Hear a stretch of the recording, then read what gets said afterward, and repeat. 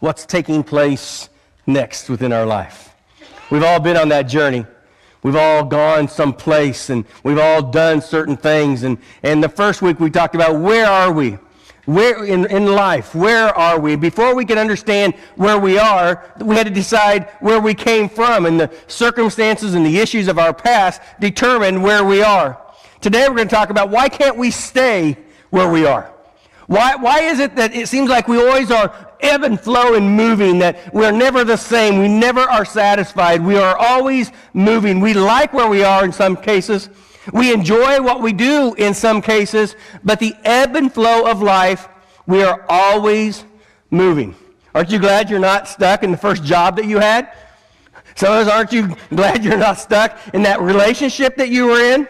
Aren't you glad you're not stuck on the paycheck that you used to get? In every area of our life, we like to be moving. We cannot be satisfied or settled for things that are of the past. There's times where we have to say, I know where I am. I know exactly where I am. I could get anybody to where I am. But sometimes God wants to get into our boat, and he wants to rock our world, because that is the only way some of us will ever move. Some people hate change. Anybody in here hate change? You probably wouldn't be at Glenville very long if you hated too much change. But I think it's very important that we understand change is good. It is very important. God doesn't bring us to a place to leave us in that place. God puts us in a place to make us who he wants to be, so we can move out of that place, so we can be somebody for his honor and for his good. We are here, and we understand how we got here. Some of us do not like our past. Some of us say, man, I wish I wouldn't have done that. I wish I would have never been there. I wish I'd have never said that. I wish I'd have never done those things in my past. But you know what? We did. We are, and we are here. What do we do with what we did? We have to bury that into the blood of Jesus Christ and say, that is in my past. I am moving forward, and I am here for a purpose. And that purpose is not to be satisfied. It's not to be complacent. It's not to be stagnant. It's to say, I am learning today what God wants me to do tomorrow. If we ever decide, I'm happy, I'm satisfied, I'm content, I am where I want to be for the rest of my life, in spiritual life or in financial situations or in relationships, what we have done, we just clicked on cruise control. We are happy, content, and satisfied. God, don't bother me. God, let me do what I want to do. And that irritates God. Because God, when he gets into our boat, he is challenging us. He is rocking our boat for a reason. He wants us to do something better tomorrow. Whether you're 25 years old or whether you're 75 years old, God still has a plan.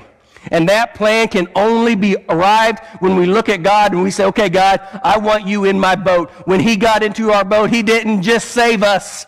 He came in to take over us. He died on the cross. He paid the price for your salvation and paid the price for your life. And now what we're saying is, okay, God, you're in my boat. What do we do? What do we do? You know, we all have a story. We could take our story, our personal story, or we could even take our church story, and we can look at how God has orchestrated within our life. We can look at what God is doing and how God put us in this situation. I want to share you a brief story about my life. When I was out of college, my first ministry responsibility was in a church in Paris, Texas called Ramsar Baptist Church. And we were there for about 5 years. And while we were there for 5 years, a lot of things took place. I was working part-time at that church. I was managing a Goodyear store and working part-time at the church. And as I was working part-time at the church we probably had 10 to 15 kids in the youth department. And I was working all day and all night, and we would do all kinds of things with the kids at night. And over the next year or so, we started having 50, 60, 70, 80 kids come to the youth department, and they were hanging out at the Goodyear store, and the owner of the store would come in and say, dude, you can't have all these kids hanging out here. I said, well, maybe it's free labor. So the pastor came up to me at the time, and he said, Bruce, I'd like to put you on full time. And I said, dude, you can't put me on full time, because I was making good money working at managing the Goodyear store. And he goes, no, whatever you make, I'm going to match. I said, I didn't want to do ministry. I didn't mind doing it part-time, but that was really not, I didn't have the leadership skills. I didn't really have the abilities, but I gave in. I said, okay. I was there for 5 years. From there, we moved to Midway Baptist Church in Aubrey, Texas, and I was the youth pastor there for 3 years. And I had a blind pastor that I picked up every morning at 8:30 in the morning. We took him to the office from 8:30 to 12 o'clock every morning, 4 hours a day. I was in his office. I was reading the Bible. I was teaching. We were talking. We were doing all kinds of notes. I learned how to study 4 hours a day for 4 years with a blind pastor. And I love that man today. He was a great communicator. He was a trickster, but he was a great communicator. I could tell you some stories. Whenever you hang out with a blind pastor and he tricks you, you know you're going to get tricked a little bit. I got some stories to tell, but just never let me take you to Love Field and tell you where the bathroom is if you're a blind pastor. I may get messed up a little bit of where you should go. Anyway, after Midway, I went to Arlington, Texas. And I was the youth pastor and Christian school chaplain in Arlington, Texas for 2 years. And from Arlington, Texas, I moved to Seminole Baptist Temple in Springfield, Missouri for a few years. In every one of those stops, God stretched me and taught me great and mighty and valuable lessons. I could have said, you know what, I've got this youth pastor thing down. Look how good I was. But in every area of my ministry, he took me from here to here to here, and he taught me, and he grew me, and he gave me the abilities to do what I needed to do. I was scared. The biggest fear that we moved from Arlington, Texas, to Seminole Baptist Temple in Springfield, Missouri, a multi-million-dollar campus. And I moved from a youth pastor one day to the assistant pastor the very next day. And I walked into that office and I said, what do I do? I don't hang out with kids. And he brought in all the financials. He brought in all the class teachers. He said, your job is to make sure we stay on budget. Your job is to make sure all the Sunday school ministries are ran. Your job is to make sure that if I don't like something, you fix it. I said, wow. I walked in that door and I had 50 people hate my guts in the first 5 minutes. That's where I learned, you know what, you can't take it personal when people don't like you. Because in every area of ministry, somebody doesn't like you.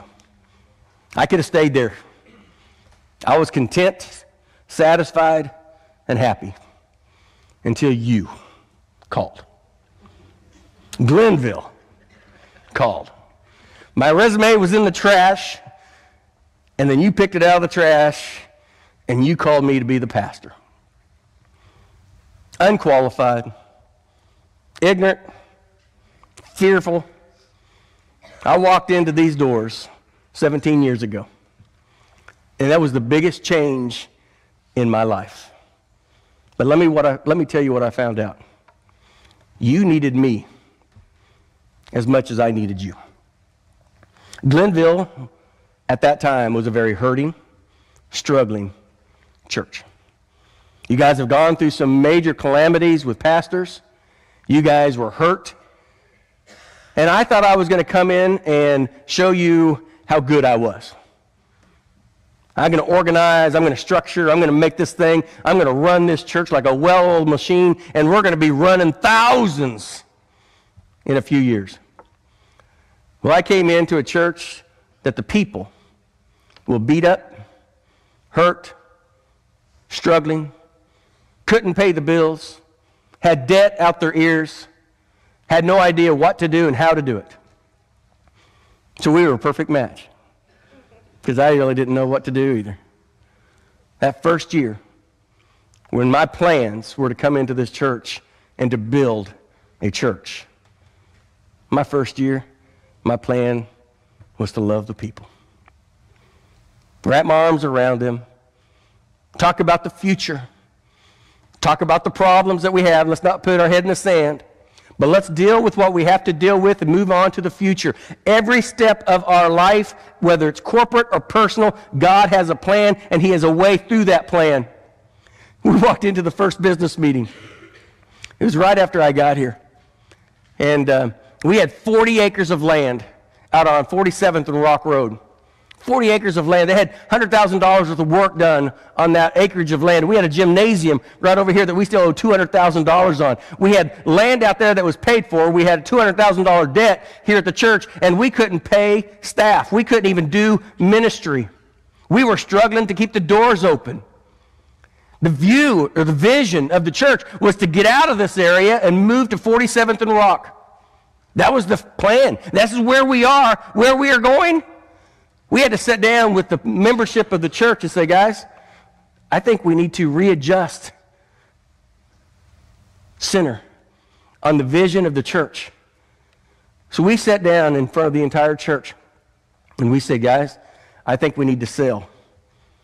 We need to sell the land. Some people didn't like that. And I think we ought to take the money that we sell off the land, we ought to pay off our debts. We have to be zero debt. God cannot bless us into the future if we are living in the past debt. If we have something and we couldn't afford to build out there if we wanted to. So we got up and we talked to the church and we sold the land and we paid off our debts. And for the first time in a long time, the church had zero debt. And then we were in this little auditorium over here right behind us. I've been in that little auditorium for years. And it was packed. And I said, guys, since we're not moving out there, let's build here. Some of the people thought, you know what, let's move out to the highways. And some of the people said, let's stay where the people are here in South Wichita. So we decided that we were going to stay here in South Wichita, and we were going to build this building. And we got this building, and it cost us some $2.5 million. I can't even say it. It hurts my feelings just to say $2.5 million. Can you say $16,000 a month payment? So we built the building. We voted to build the building. We made the commitments to build the building. And you know what? Where we were in complacency to where we are head over water with our payments and with this building. Here's what God did, though. God started blessing us, started loving us, started helping us. Oh, we had some bumps and bruises along the way. But the sweetest thing about what God did for us is He built a church that reaches people for Jesus Christ. Do we have a problem? Yeah, we have a problem. Yeah, we have a financial problem. We need more people. We have to have more resources in order to do what God wants us to do. We're not here to make a building payment. We're here to reach people for Jesus Christ. We're here to use the facilities that God has given to us to change the world. But when God gets in our boat and He wants us to change, He takes us from where we are, our circumstances that we are in, and He does something that we can't do on our own.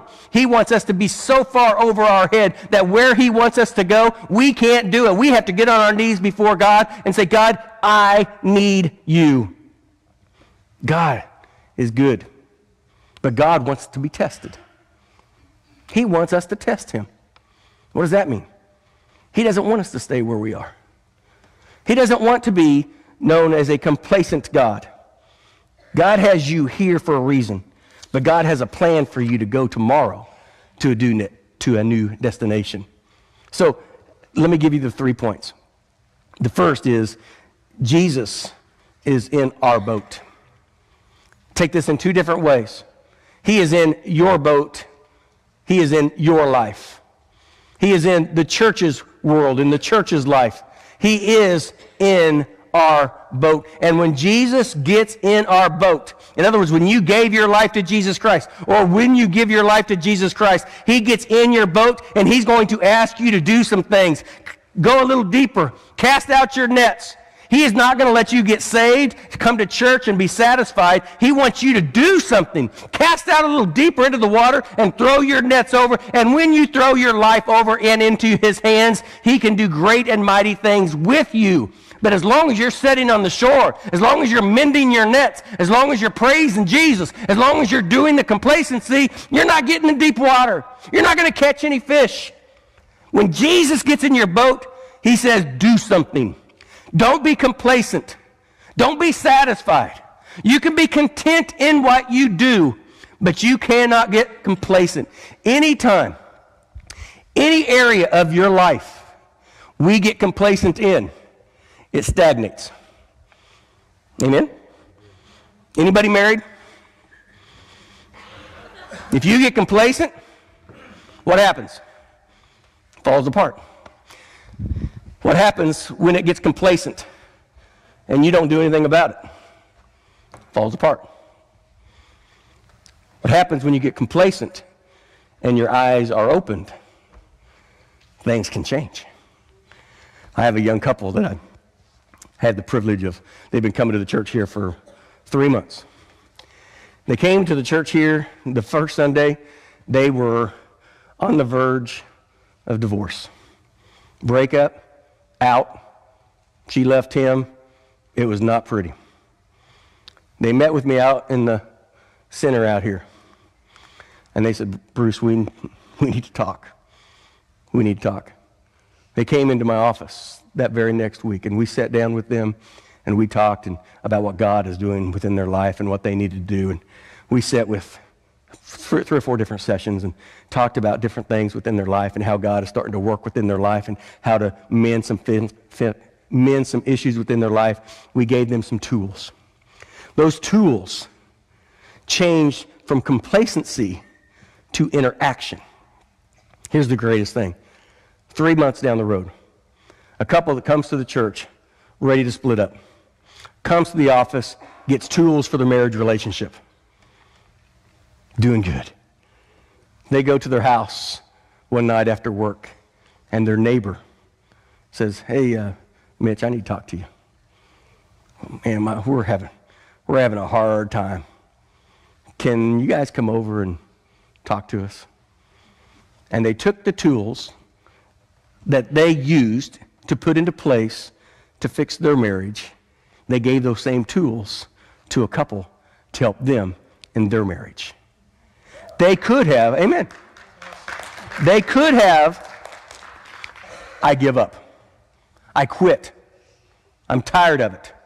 But when Jesus got in their boat, he rocked the world. They had to do something, and they didn't want to give it up. They said, we're going to work on it. They got the tools, and when they got the tools, they applied them to their life. Somebody saw what they had and said, I need what you have, and they gave them the tools in order to change their life.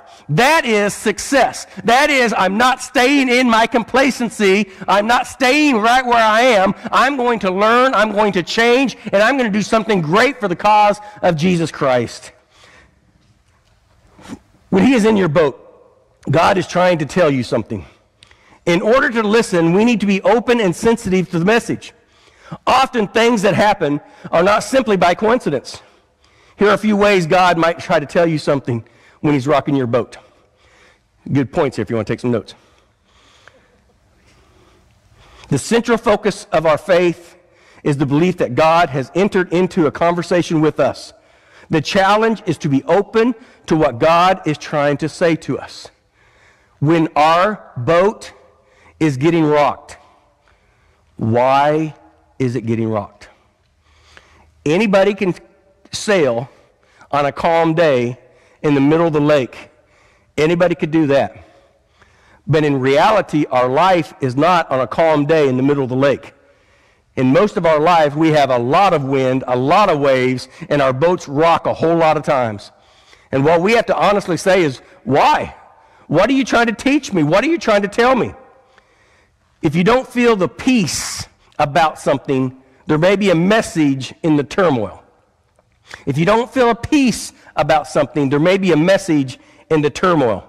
If you do feel a peace, there could be a message in that too. I'm not saying that everything that we do is wrong. But I'm saying whether you have turmoil or you have peace, we may have to see, God, what are you trying to teach me? What are you trying to tell me? To be complacent, to be satisfied, to be content? Or if there's turmoil, what am I doing in order to cause the problem? A similar idea themes up and shows up. If a similar problem or a theme keeps showing up, perhaps there's something that we need to learn.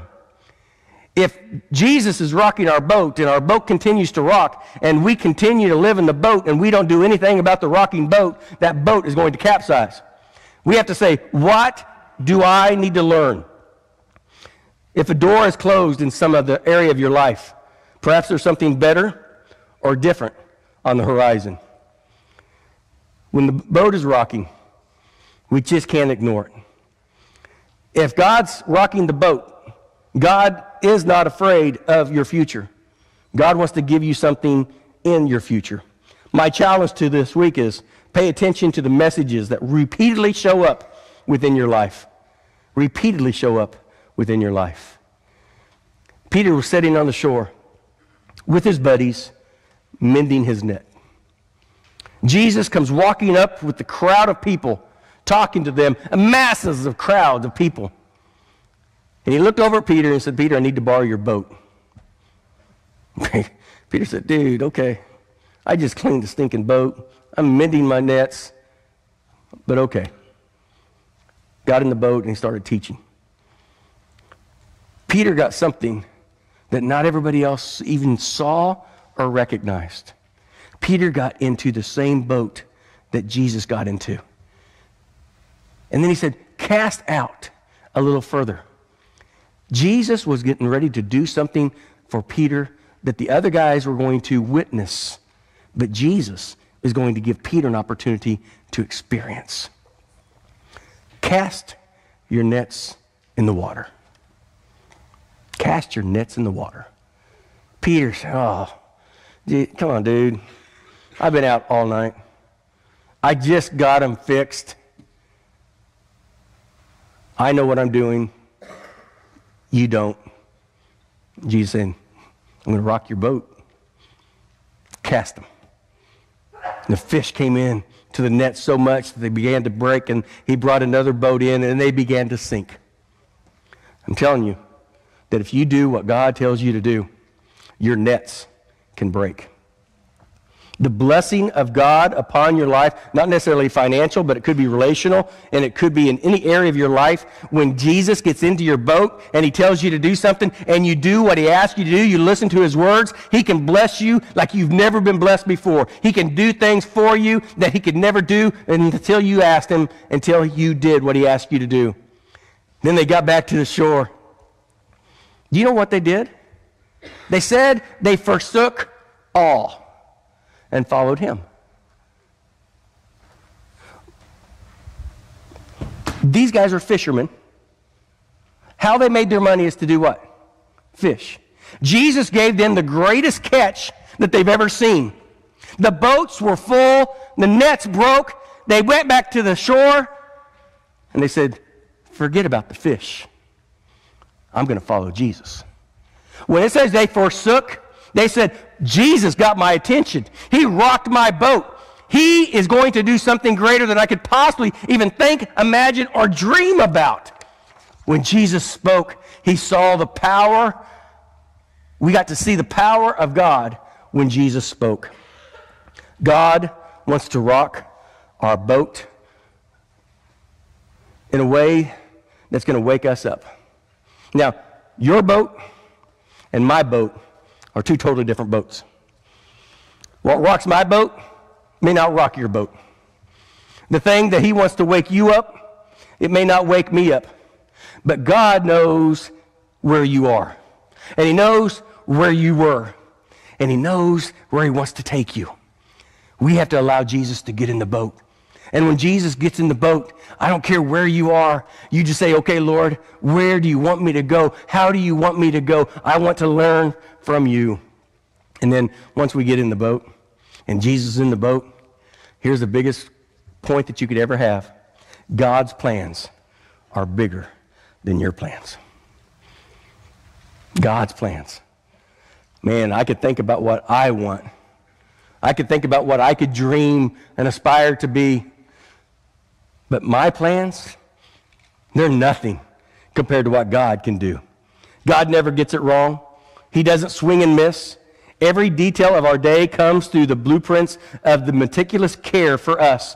And even when all hope seems lost, remember, He is the one who is in control.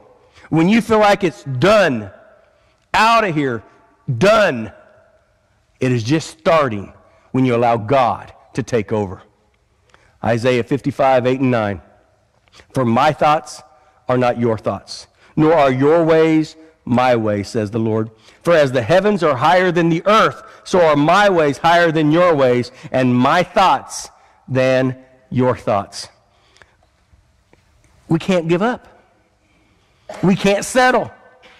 We can't be satisfied. We can't be complacent. We cannot just be content. We have to say, my ways are better. I can do things through Christ. We have to remember, Jesus wants in your life. He wants to rock your boat.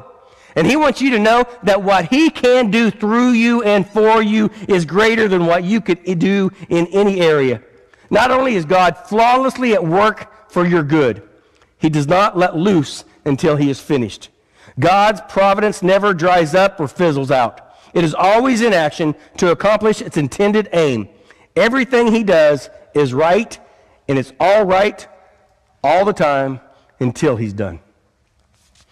You may get tired of it. You may be saying, why is He rocking my boat? Well, you maybe need to quit fighting Him rocking your boat. Maybe He wants to go this direction, and you're wanting to go this direction, and His ways is better than yours. He's more powerful than you are. He can do things that you can never possibly imagine. The power of Jesus. When Jesus got into the boat and cast off, and He said, Peter, cast in right here. Peter witnessed the greatest miracle, or his first miracle that he ever witnessed was Jesus made the boats full of fish. He understood the power that He was in. God's plans are bigger and better than we could ever possibly imagine. God's plan for Peter is bigger than what he ever could imagine. Do you ever think that if Peter didn't get in the boat, what was Peter going to be? He was going to be a fisherman. But since Peter got in the boat and he did what Jesus asked him to do, what is Peter now? He's a disciple, a writer of the Bible. There's more names after Peter or the gospel authors than any other names because Peter followed what Jesus asked him to do. He's not just a fisherman. Jesus didn't come there so He could make him a better fisherman. He didn't sit there so He could build up a fishing camp so people could come to Him so He could teach them how to fish. Jesus says, no, I don't care about you fishing. It's not about the fish. It's about what you're going to do. I'm going to use you to capture the world for Jesus Christ. In Philippians 3:12, Paul said this, not that I've already attained or I'm already perfected, but I press on that I may lay hold for that which Christ Jesus has also laid hold of me. In other words, I am not done. I'm an old man, but I'm going to continue to fight. I'm going to continue to do what I'm supposed to do until Jesus comes back. Until I close my eyes, I'm going to press on. I'm going to move on. Because here's the reason. The kingdom of God is constantly moving. The kingdom of God is constantly moving. I kind of rag on churches a little bit, but have you ever been to a church that hasn't moved?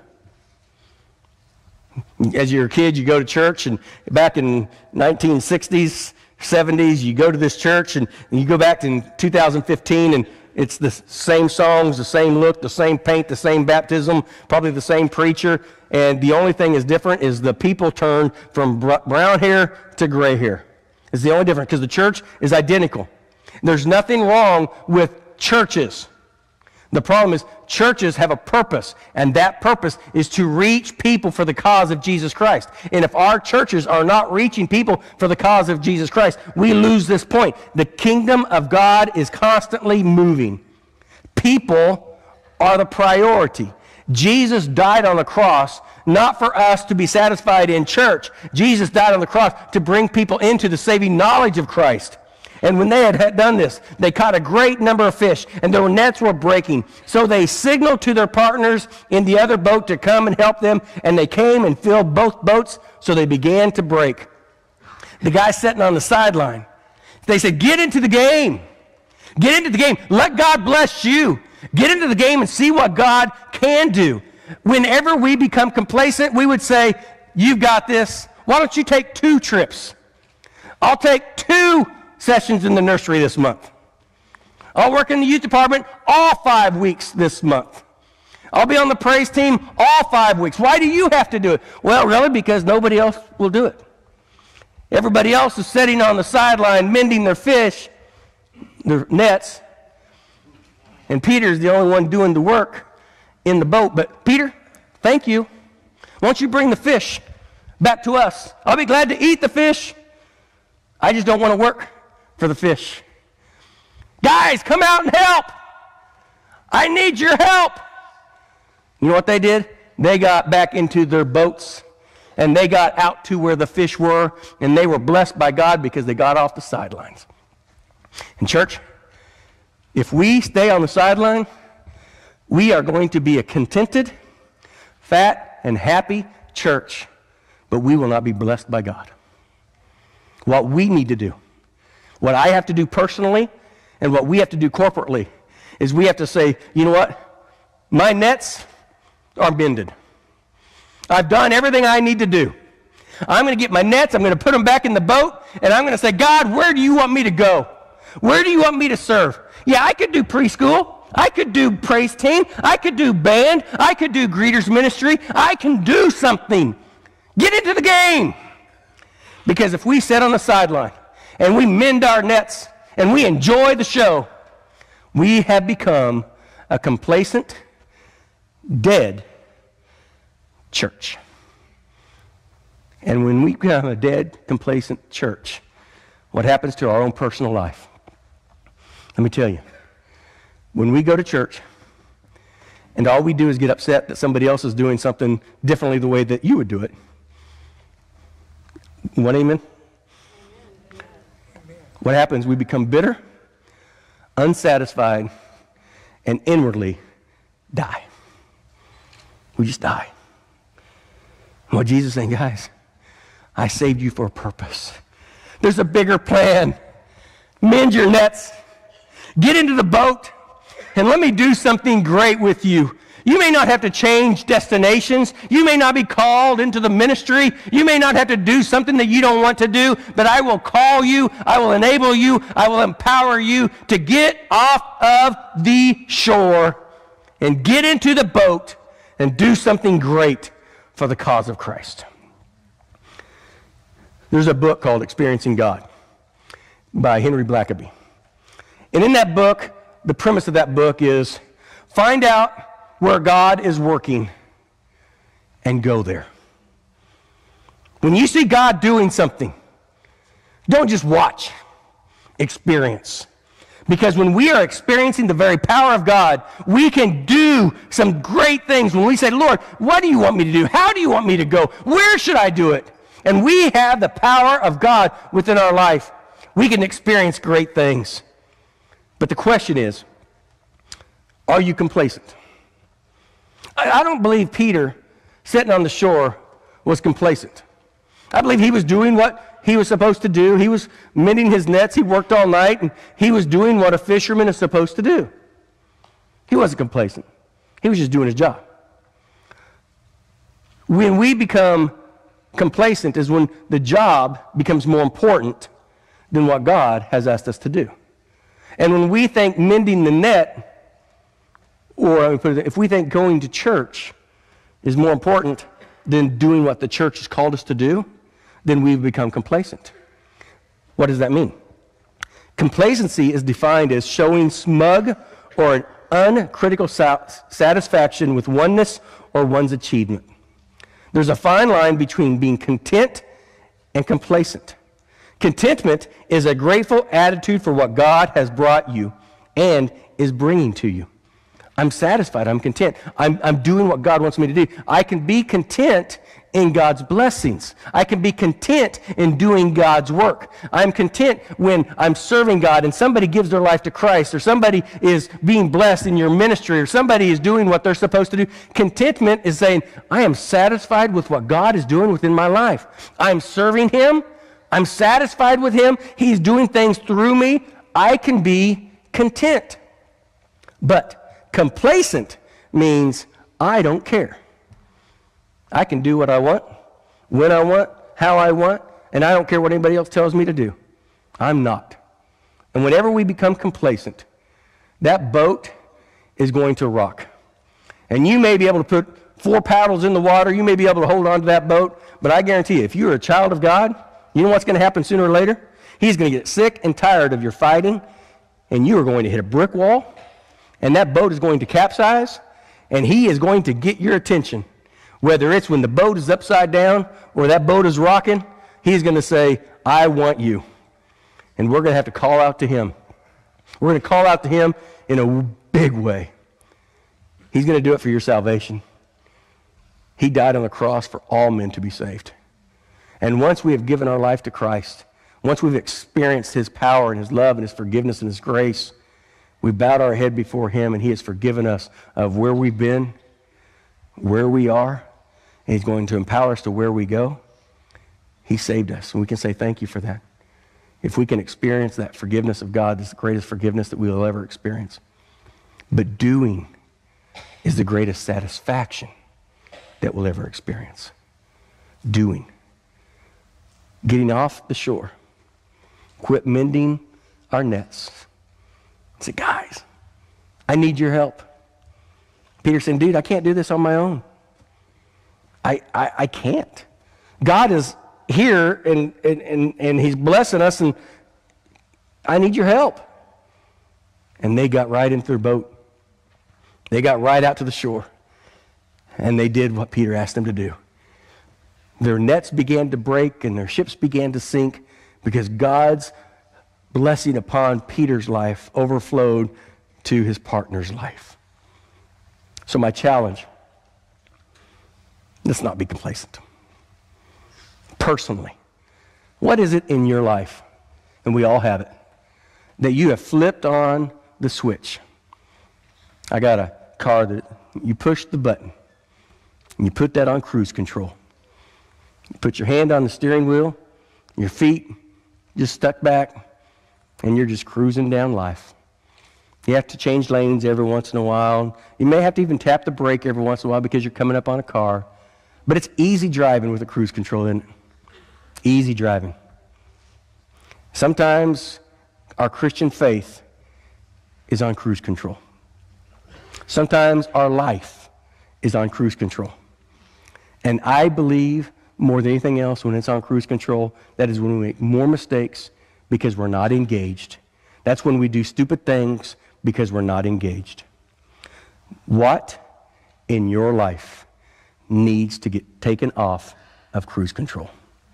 And when you can answer that one question, I believe God will stop rocking the boat and He'll start putting sails up, because we have to be self-aware of what we are not doing. Take it off cruise control and see what God can do. That's our challenge today.